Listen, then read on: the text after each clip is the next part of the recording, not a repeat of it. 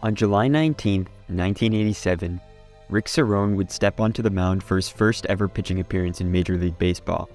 You might be thinking that he was some sort of young prospect who had finally broken into the majors, and this will be the story of his desperate attempt to keep his roster spot. But those of you who are familiar with the 80s Yankees might recognize that name and realize that Rick Cerone is not a pitcher. The score of the game he's entering is 18-3. The Yankees have offered up Cerone as a sacrifice to the baseball gods. But despite that, he felt excited before stepping onto the mound. He knew this was a once-in-a-lifetime opportunity. Cerone would be able to join the short list of names who have pitched for a major league team. It must have been a surreal experience. What did the man himself have to say about it? When asked how he felt on the mound, he kept it pretty short and sweet, saying that it was... Wait, what? After everything I said about this being such a perfect opportunity for Rick Cerone, this almost doesn't read like a real quote. But what he said reveals an immutable truth about pitching. When you're on that mound, you're all alone. There is no one else but you. Sure, there's fielders surrounding the pitcher and fans cheering and jeering at every play, but it's not really the physical loneliness that gets to you. When the pitcher makes a mistake or has an errant throw, there's nobody else to blame. The pressure faced when stepping up to pitch is unlike anything else in sports. Cerone followed up his one-word answer with another simple but effective illustration of this fact, saying, "It's lonely out there." A catcher could barely handle the pressure from pitching once in a game that was already lost by the time he was handed the ball. Just imagine how scary it must be to have to go out and face that pressure every 5 days. You have to be superhuman. Luckily for baseball, there are plenty of superhumans out there who are ready to take the mound. Cliff Lee was an absolute star during his 13-year career as a starting pitcher. Although he didn't start out great, he was one of those rare players that never seemed to stop getting better. He aged like a fine wine. During the first 6 seasons of his career, he was mediocre on a good day. His .464 ERA and .459 FIP during that time don't exactly stand out by any means. It seemed like he was bound to be on the fringes for most of his career, if he was even able to hold on there. However, he was never going to let those poor performances last. He was going to make a name for himself.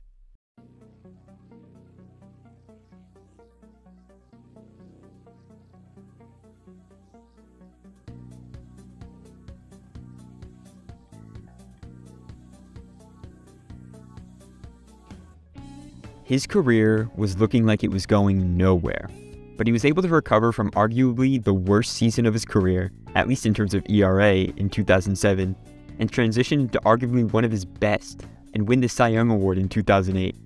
And what's crazy is that this accomplishment may actually be more impressive than it sounds. Pitchers are handed one of the biggest burdens in baseball. Every single play, every home run, every error, every bloop single into left center field starts at the pitcher. They act as the control tower for the entire team. If the pitcher falls, so too does the team that they're trying to lead. Lee had to have all that on his shoulders while also attempting to fix the myriad flaws in his pitching.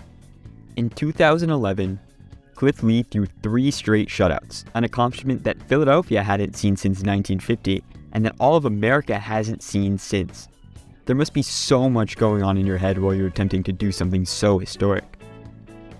A couple weeks later, a reporter asked him what he was thinking about when closing out the final game of that streak against Boston. His answer was very straightforward.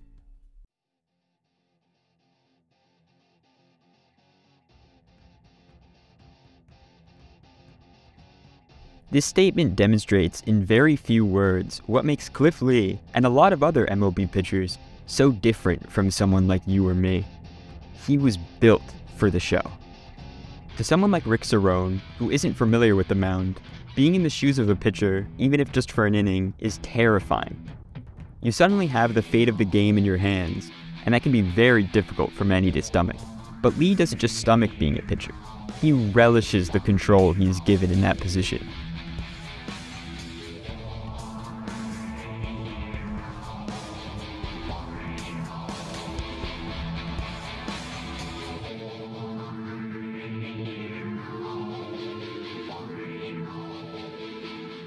Not everyone can control the games they're put into. Patrick Corbin is probably the worst pitcher in MLB over the last 2 seasons. He leads the pitching staff of arguably the worst team in baseball, so I guess in a way he's representing them perfectly. But yeah, his pitching has gotten really ugly since 2021. From 2021 to 2022, his ERA sits at a staggering 6.05 figure, good for the second highest in the league. High, in this case, not being a good thing.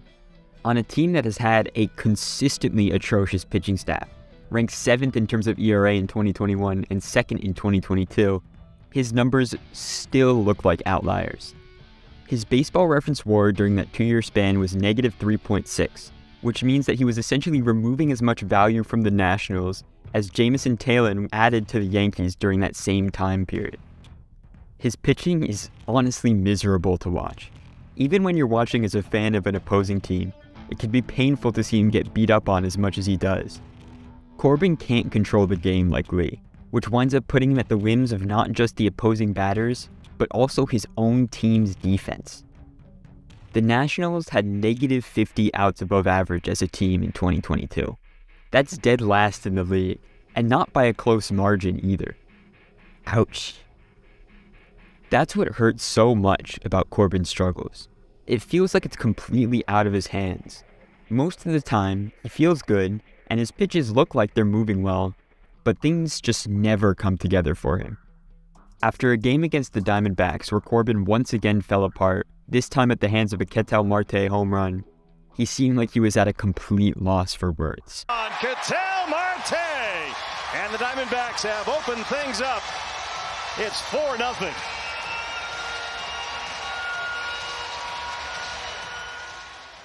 How does he keep doing this to himself? How does Patrick Corbin step onto the mound every day to almost certain annihilation? What drives him to do that? Despite maybe not being so superhuman in terms of ability, Corbin is superhuman in his own way. Just like Lee, he views a seemingly complex and intimidating job as something very simple. It doesn't seem like much from the outside looking in, but Patrick Corbin is doing something really impressive. He's willing to bear the monumental burden of being a pitcher. Despite the fact that his hard work just kinda doesn't pay off, there are a lot of people who have already given up on him. Plenty have written him off as another addition to the list of bad contracts in MLB history. But Corbin doesn't let that get to him, because he hasn't given up on himself. Patrick Corbin finds himself in the loneliest place on earth every 5 days. And every 5 days, he is going to take another step towards conquering that place, and finally making it his own again. All he needs to do is find some solid ground and begin walking forward.